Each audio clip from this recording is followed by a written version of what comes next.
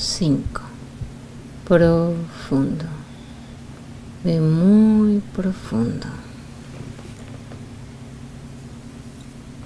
Y ve a donde tu mente interna, tu mente no consciente te lleve.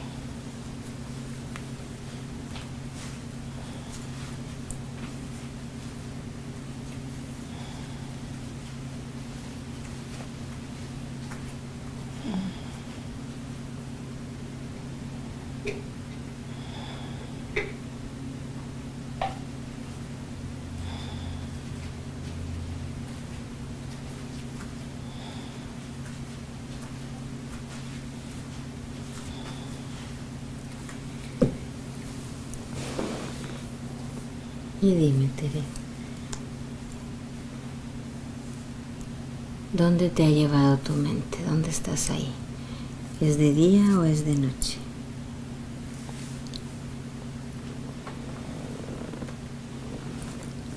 Es de día, de madrugada. Es de madrugada.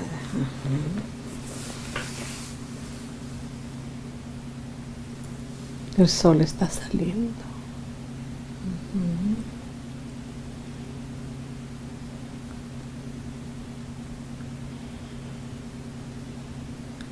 Tengo como 5 o 6 años. Tengo frío y estoy orinada.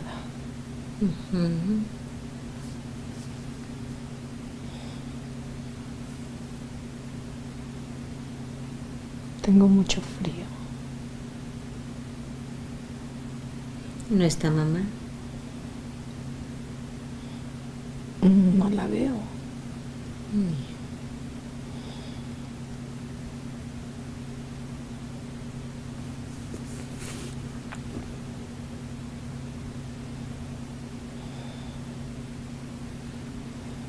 Y aparte de sentir mucho frío, ¿qué más sientes ahí, Tere?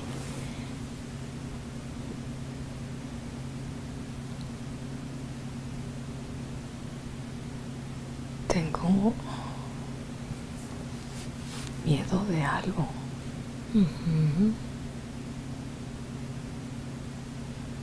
Revisa.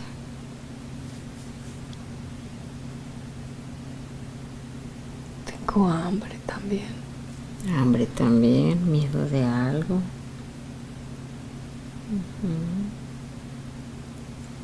Creo que mi mamá se va a enojar porque me oriné en la cama de frío.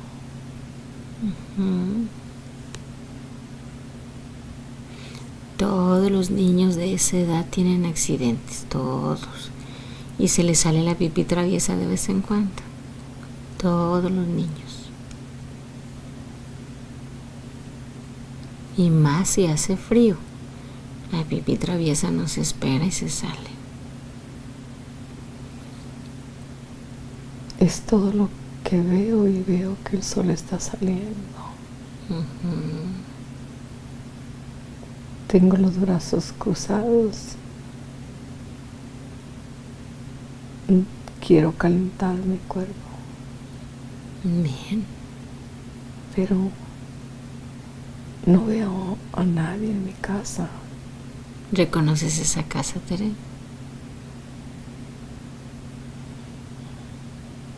Sí. Bien. Sí. Es mi casa. Mi papá anda por allá afuera. Pero no sé dónde está mi mamá. Pero está ahí. En algún lugar. Bien. Mi papá corta leña en un lugar ahí atrás. Oigo ruido. Bien. Lo estás haciendo muy bien. Ahora revisa por qué.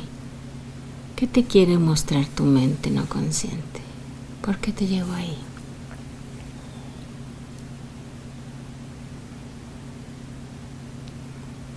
Permite que esa respuesta la conteste tu fuerza universal.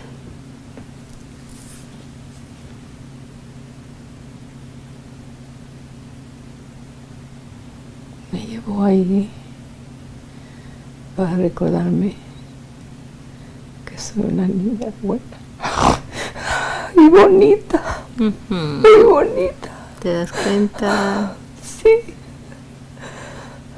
soy pelirroja, con pecas en la cara y muy rubia.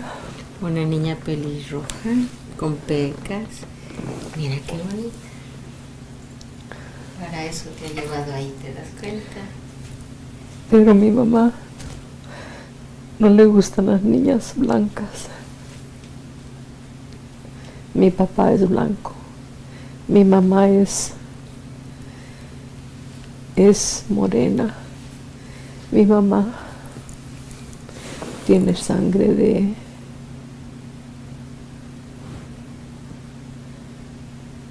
indio mayo,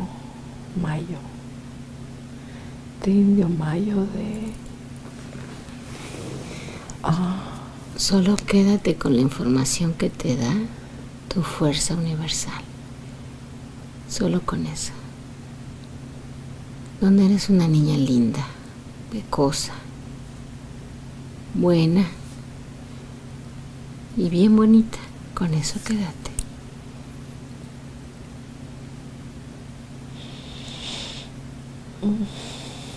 Y internaliza en tu cuerpo y en tu mente ese pensamiento, esa emoción de una niña linda, bonita, pecosa.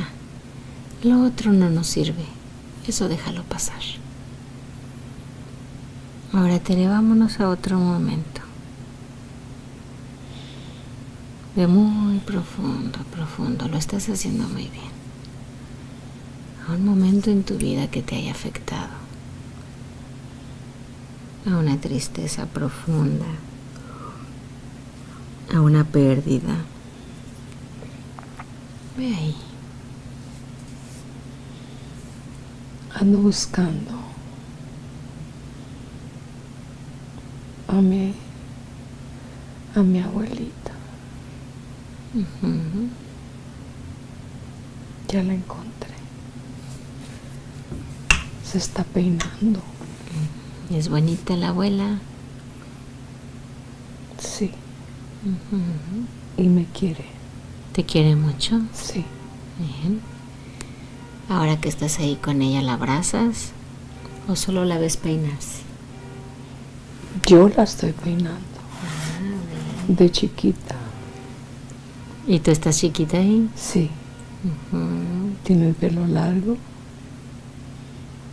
blanco, lacio. Y le gusta que le expulgue la cabeza, porque le da sueño. Bien. Y ella me decía que yo era su Blancanieves. Mira qué bonito. Ahora revisa por qué te llegó ahí tu mente no consciente y permite que esa respuesta la dé tu fuerza universal. Me conforta. Me hace sentir que pertenezco a algo. A algo. O a alguien.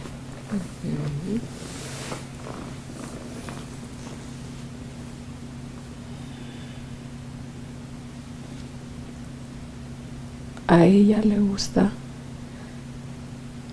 que baile, que cante, que grite. Ahora ponte a bailarle allá a la abuelita. Sí. ¿Te ves bonita bailándole? Sí. Ella sonríe. Sí.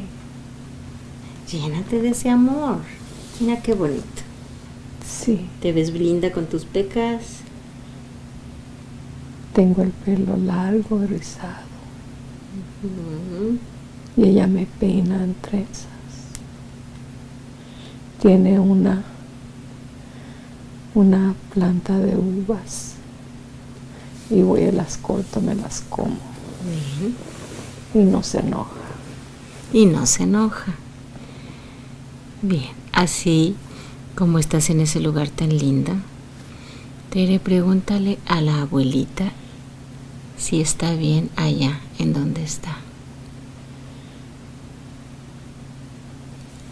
Sí, ella está tranquila.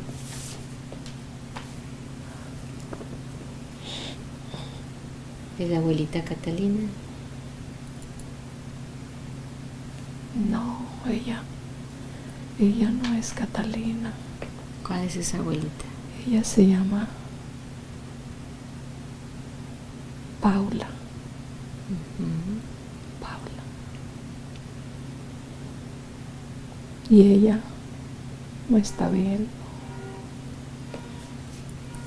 y dice que soy buena. Dice que estoy bien.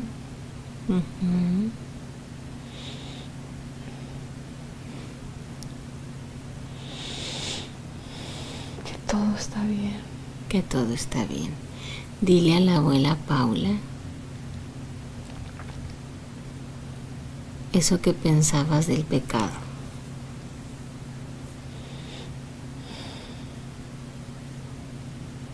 A ver qué opina. Que todos somos imperfectos, excepto Dios. Que todos tenemos que hacer errores para poder hacer bien. Entonces tenemos derecho a equivocarnos también. Sí. Sí.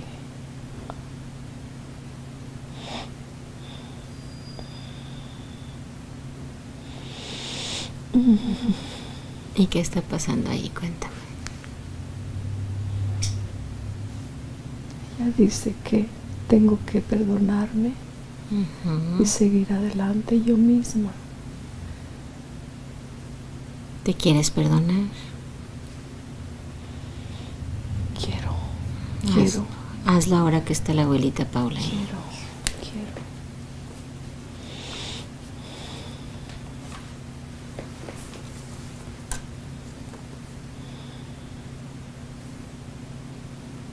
Dice que estoy perdonada desde hace mucho tiempo y no lo sé.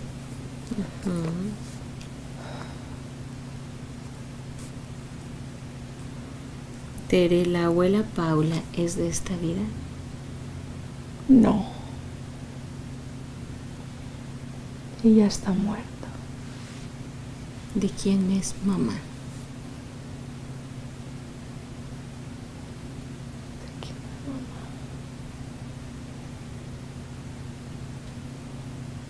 De mi mamá. ¿Y tu mamá cómo se llama ahí? Catalina. Bien.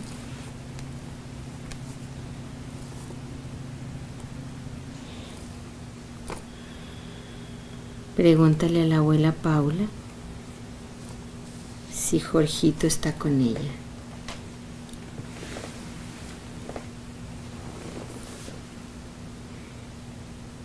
No contesta. Se me queda viendo.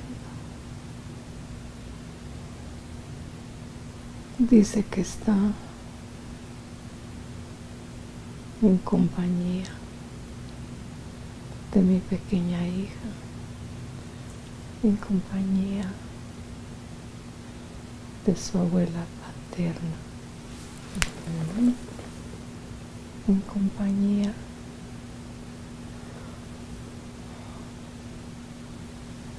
de alguien más que no veo, de su abuela y su bisabuela paterna. Toda su familia, ¿cierto? Sí. ¿Te das cuenta que bien acompañado está Jorge? Lo veo. ¿Lo quieres abrazar? Está sonriendo. Está sonriendo, claro. Abraza a tu hijito y dile todo lo que lo amas. Abraza, siente su amor. Te amo, hijo mío.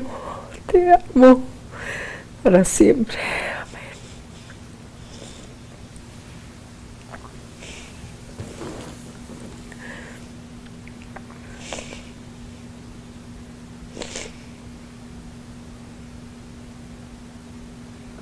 Ahora escucha qué te dice.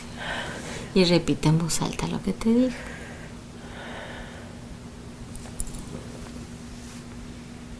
Mom,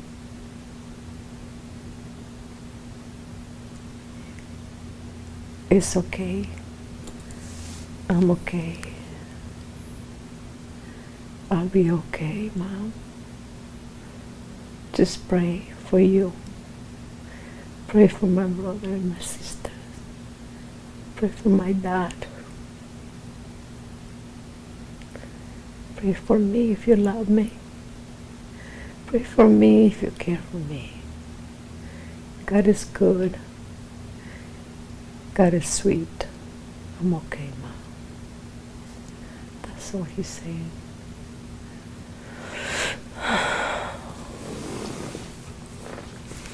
Ahora que te ha dicho esas palabras tan bonitas de que está bien, ¿estás tranquila? Sí. Bien. Sí. Ahora solamente me quiero asegurar de que esté en la luz. Pregúntale si está ahí en la luz. Georgie, are you in the light of the Lord?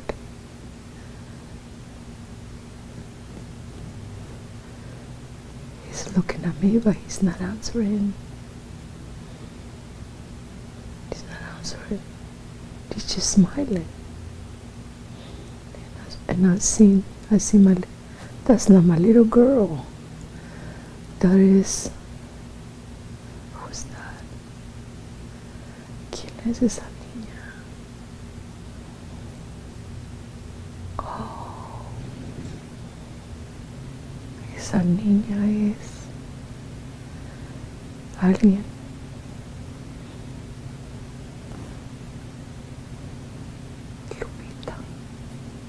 Lupita. Oh. Oh. Lupita. Lupita, y me está señalando a su abuela,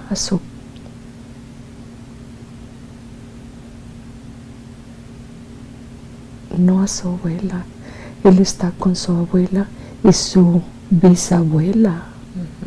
Y Lupita es su prima. ¿También está con Lupita? Sí. Ahora que sabes que tu hijo está bien, ¿te sientes mejor? Sí. Sí. ¿Te ha dicho que ya te resignes? ¿Que él está bien?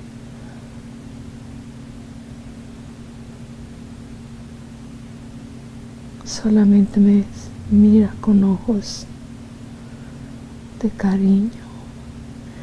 Y su abuela también. Su bisabuela. Su abuela es la mamá de su papá. Ahí está con sus ancestros, ¿te das cuenta? Y la abuela es la mamá de su mamá. Y Lupita es una chiquita. Tiene 1 o 2 años, chiquitita. Bien. Ahora agradecele al universo la oportunidad tan maravillosa que tienes de ver a tu Georgie.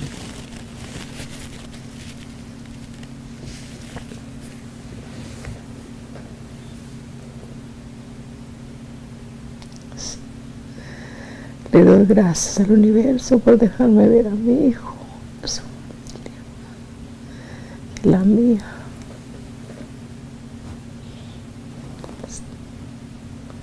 ¿Dónde estoy? Oh. Sí. Todo va a estar bien. Todo va a estar bien. ¿Le quieres preguntar a tu hijo si es hora de que retomes el camino? Si él está de acuerdo con eso, que retomes tu vida. No contesta, solamente se me queda viendo. Oh. ¿Le quieres decir tú que ya estás lista para retomarla? Georgie, mijo, I am ready to start all over again. Your memory and the love that I always have for you is always going to be there. I'm always going to be your mom, no matter what, where you are.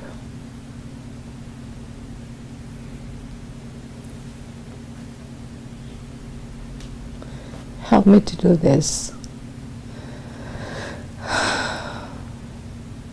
You need to go to the light with the Lord. I need to know that you're okay so I can be okay and start living again.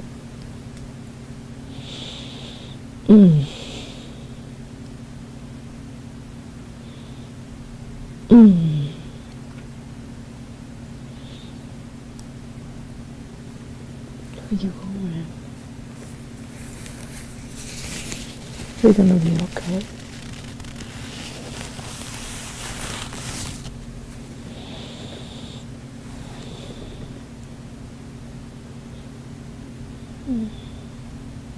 I'm gonna love you forever as long as I live.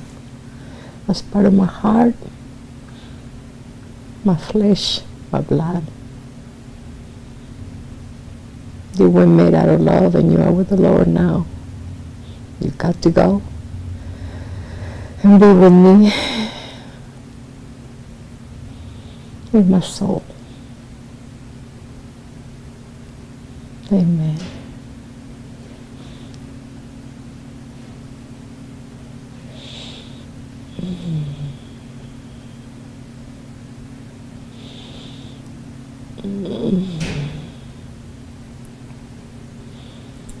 ¿Me quieres traducir qué te ha dicho?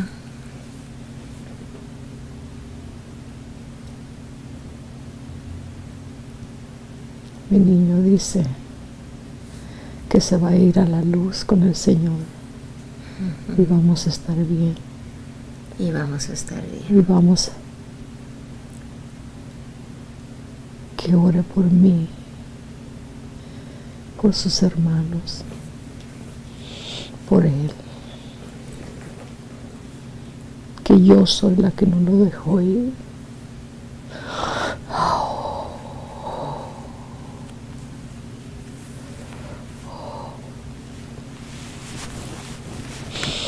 Oh.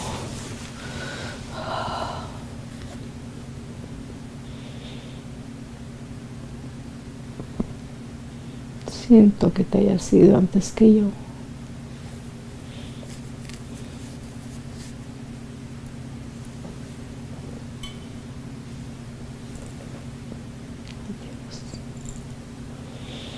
Lo siento, mi hijo, lo siento muchísimo. ¿Le quieres preguntar si él te estará esperando cuando llegue el momento?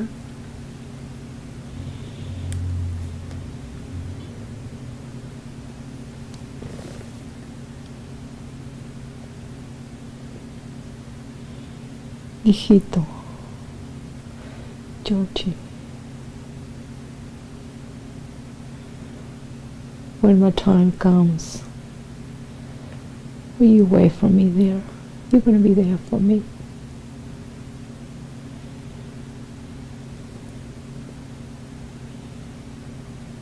He's smiling. ¿Sonríe? Sí.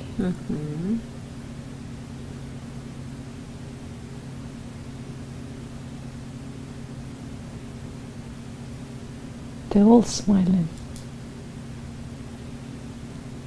including the little girl, la chiquitita.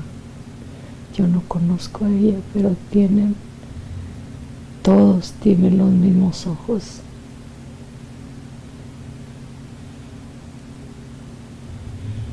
Todos tienen la misma mirada. Ahora pregúntale a Jorge si ya está en la luz. Sweetie, are you in the light with the Lord?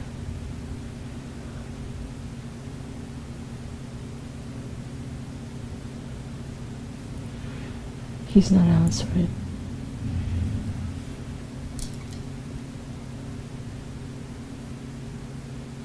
Él está parado enseguida de su abuela. Y su abuela sigue su bisabuela. Y Lupita está abajo de sus rodillas, chiquitita.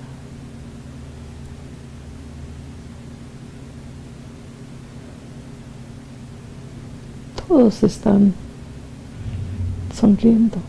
Mira, qué bonito. De la misma manera, tranquilos. Entonces significa que George ya está en la luz.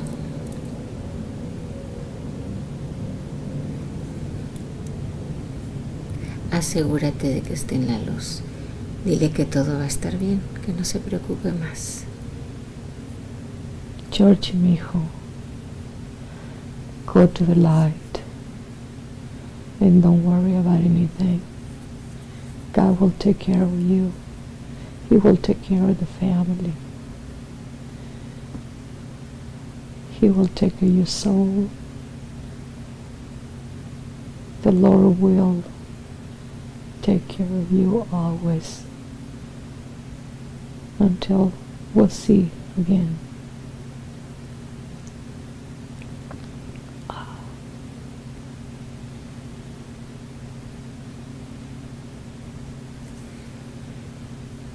Where you go?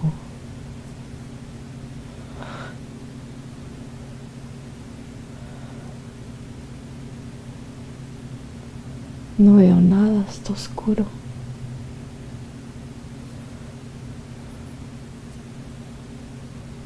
Tere, ¿te quieres perdonar alguna cosa que hiciste o dijiste que te haya hecho sentir mal a ti o a alguien más?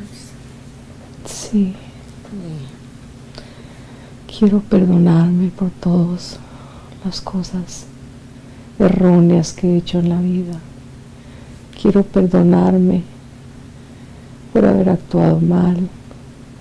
Quiero perdonarme por haber juzgado mal. Quiero ser una persona comprensiva. Quiero ser una persona amorosa con todos, una persona con más respeto para todos, para que el mundo tenga una persona menos que preocuparse. Ahora pon ahí en tu corazón todas esas cosas lindas.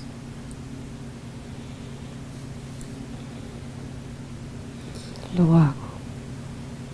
Bien, ahora pídele a la abuelita Paula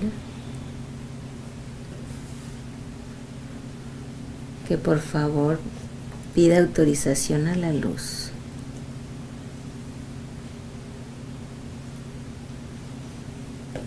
Nana, ayúdame. Que retire de ti un poco de ese dolor, solo un poco.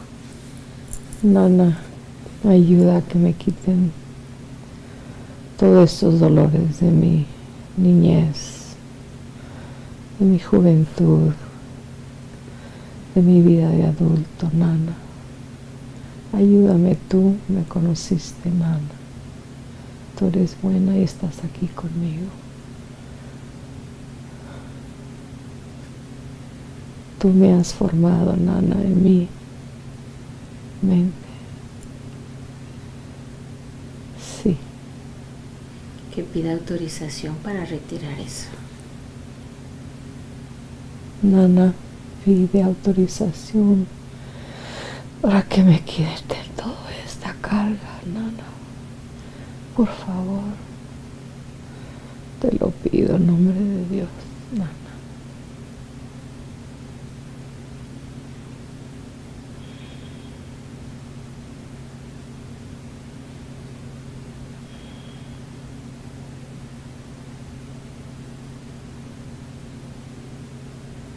Me está viendo.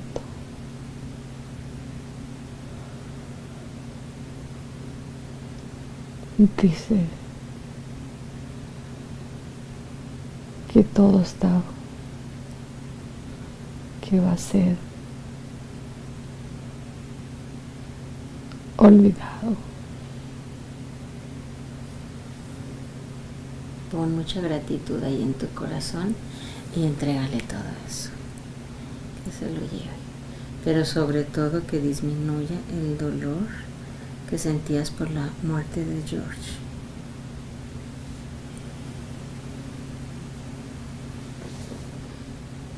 Lo he pedido y lo siento. Siento ligero mi cuerpo, mi corazón. Maravilloso. El dolor de mi estómago no está. Maravilloso. El dolor de mi pecho no está. Mi nana sonríe. Bien. Ahora dime, ¿la culpa también hoy la entregas? ¿También se va? De pensar que no fuiste una buena mamá, una buena persona. Ahora te das cuenta que sí. Sí fui. Claro que sí fuiste. Mi nana dice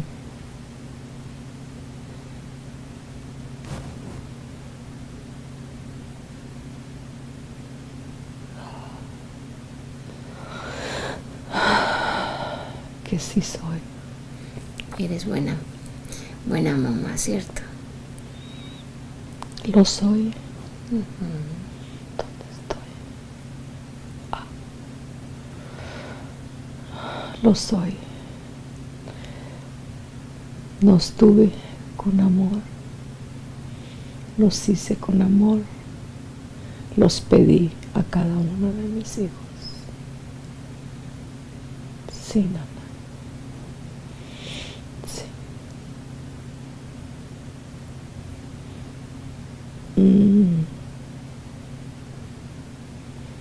Sí. ¿Quieres decir lo que te está diciendo la nana? Dice que cada uno de ellos fueron pedidos. Cada uno de ellos son hijos de la luz de nuestra familia. Son hijos de la luz de ella. Mi madre es buena también, pero no es atentiva, porque soy la primera hija. Mi madre estaba celosa de mí. Pensaba que no era de ella.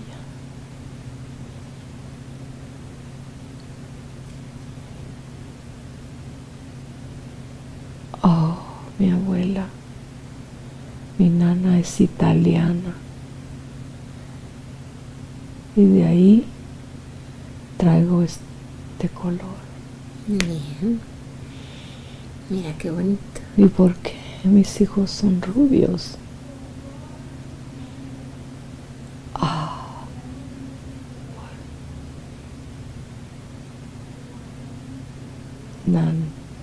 Mi nana era rubia de su familia. Oh. ¿Te los está mostrando? Sí. Oh. Gracias. Nana, te amo. Ahora que Nana te está mostrando todo eso, ¿quieres aprovechar para perdonar a tu esposo los errores, las tonteras cometidas? ¿Quieres liberarte de cualquier resentimiento que tengas ahí? Sí, quiero. Hazlo entonces. Perdono a mi esposo. Perdono a Jorge Becerril, que me perdone por ser inmadura, que me perdone. Mi hijo mayor, Gonzalo, que me perdone. Mi hija Romina, que me perdone. Mi hija Claudia, que me perdone. Mi hija Dana, que me perdone. Mi hija Crystal, que me perdone. Mi hijo Georgie, y sobre todo que me perdone mi primera recién nacida Claudita, que me perdone mi primer esposo Gonzalo por haber sido tan cruel con él, que me perdone por mis palabras tan llenas de crueldad. A todos ellos les pido que me perdonen. En el nombre de Jesucristo bendito pido perdón al universo.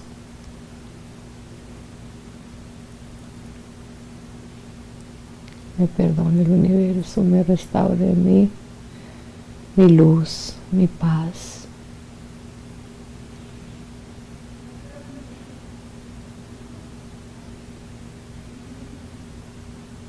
Pido perdón al cosmos. Pido perdón por el norte. Pido perdón por el sur. Pido perdón por el este. Pido perdón por el oeste. Pido perdón a todo el círculo de la tierra. Pido perdón al Padre, al Hijo,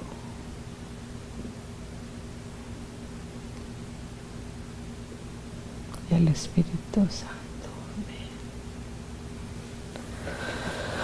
Ahora, Tere, despídete de la nana, despídete de todos tus ancestros, despídete también de George. Tú sabes que despedirnos es un decir, porque ellos siempre nos acompañan. Y ahora restablece en tu corazón el bienestar, la tranquilidad. Me despido. Los amo. Gracias por ser parte de mi vida. Nana, te amo infinitamente. Nunca te he olvidado, ni te olvidaré. La familia de mi hijito, no los conozco, pero le doy gracias por estar con mi hijo, que no está solo. Les doy gracias, nos despedimos. Y espero que nos volvamos a ver en la gloria donde están. Amén.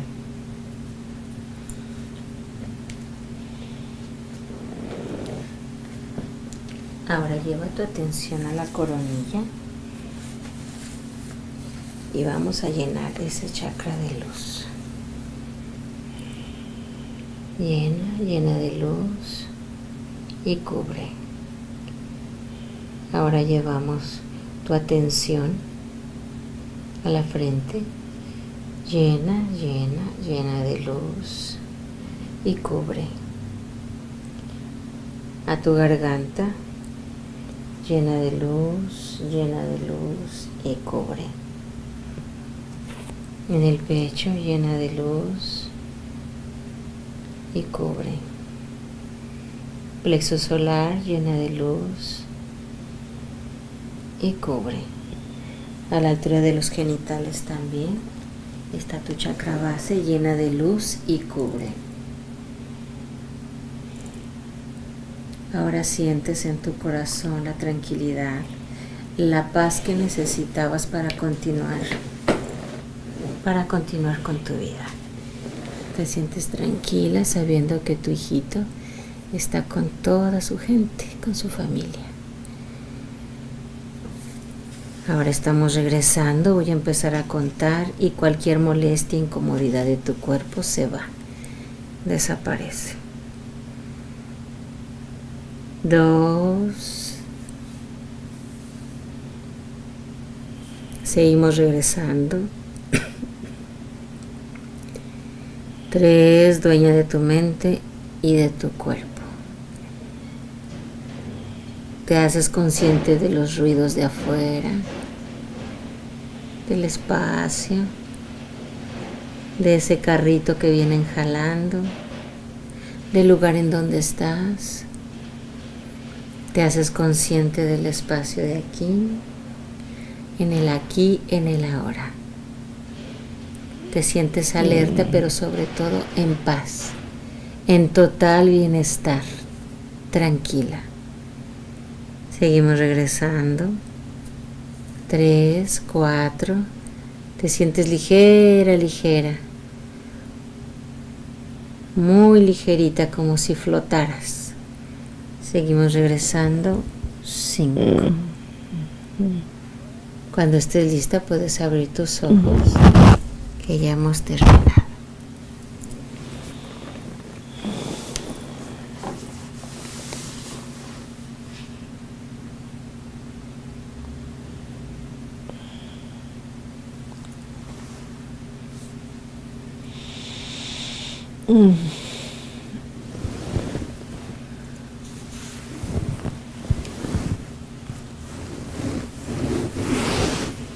¿Dónde andaba usted? Andaba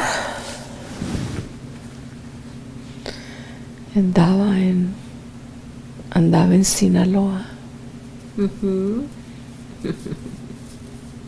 Anduve en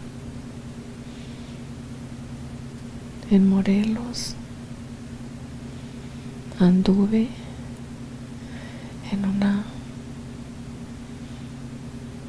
en una sierra con flores, cascadas. Bonita. Pájaros. Oh. Como un pequeño paraíso. ¿Y George cómo está? Mi hijo está con su abuela, su bisabuela. Eso le da tranquilidad, ¿verdad que sí, Tere? Sí, no está sola. Claro. Y con una Lupita. una muchachita. Todos tienen los mismos ojos. Oh, Diosito, qué maravilloso. Quiero más de lo mismo. ¿Cuándo la puedo volver a ver? Ay, me quiero hasta dormir, doctora. Ay, pues ahí sígase, pues que no me impide. Que mañana. Ay, quédese tantito. Un ratito nada más. Qué belleza.